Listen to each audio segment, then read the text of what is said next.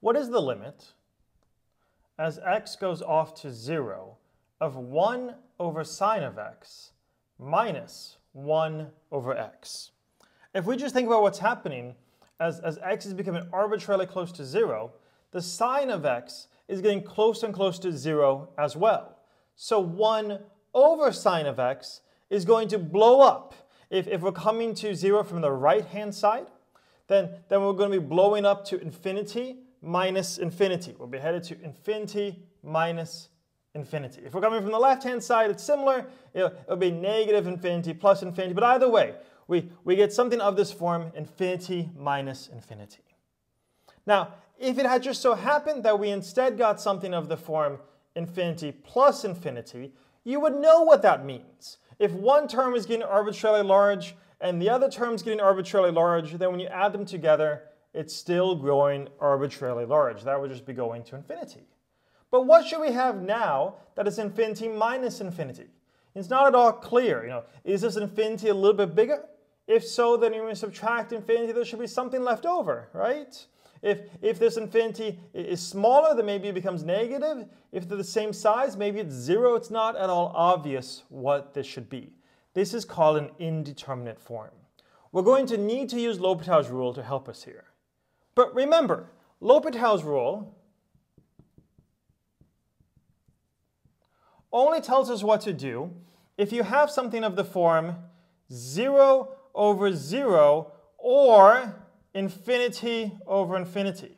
If your f over g is approaching 0 over 0 or infinity over infinity, then the limit of f over g will be just the limit of the derivative of f over the derivative of g.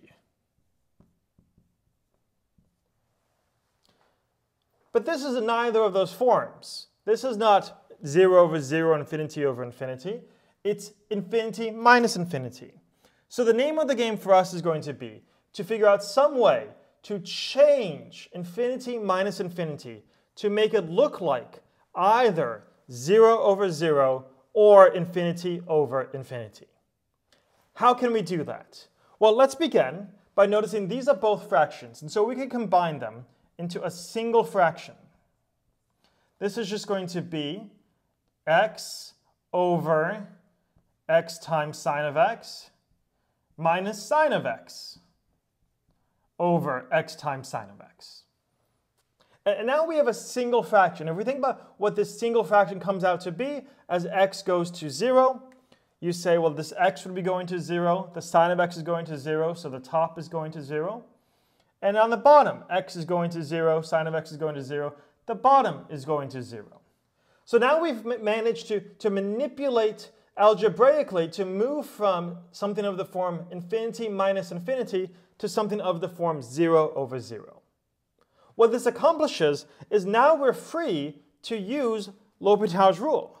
Since it's of the right form, since it's a fraction that's 0 over 0, we can now apply L'Hopital's rule to figure out what this is. This will just be the limit as x goes to 0 of the derivative of the top, 1 minus cosine of x, all over the derivative of the bottom. Notice it's a product, so we need to use product rule. Hold the x, times it by the derivative of sine, which is cosine, plus the derivative of x, which is 1, times sine of x. Okay, now we have a new expression, and we can calculate this limit instead. What will be the limit as x goes to 0? Well, as x goes to 0, cosine is approaching 1. So you get 1 minus 1, or 0 on top. And on bottom, here you get a 0 plus a 0. So again, it's 0 over 0. This is still of the form 0 over 0, which means we need to use L'Hopital's rule again. So a second time, we apply L'Hopital's rule to it.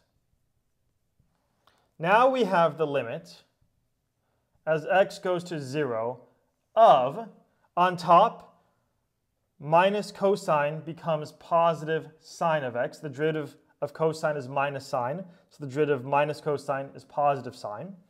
On bottom, the derivative of x cosine of x, using the product rule, it's x times the derivative of cosine, so minus x sine of x, plus the derivative of x is 1, so that gives you cosine of x, plus the derivative of sine gives you another cosine of x, so it's plus 2 cosine of x. What is the limit now? Taking the limit as x goes to 0, the limit of your sine is 0, but the limit on bottom is now 0 plus 2 times cosine at 0, which is 2, or 0 over 2, which is 0. So we're able to find this limit by first changing it to be of one of the forms described by L'Hopital's rule, and then repeatedly applying the rule until we got it down to a nice, definite form, simply the answer 0. In general, whenever you have some indeterminate form, like infinity minus infinity, you need to figure out some way to get it back to one of these two forms that we well understand, and then you can apply L'Hopital's rule. We'll see some more examples of this in the upcoming videos.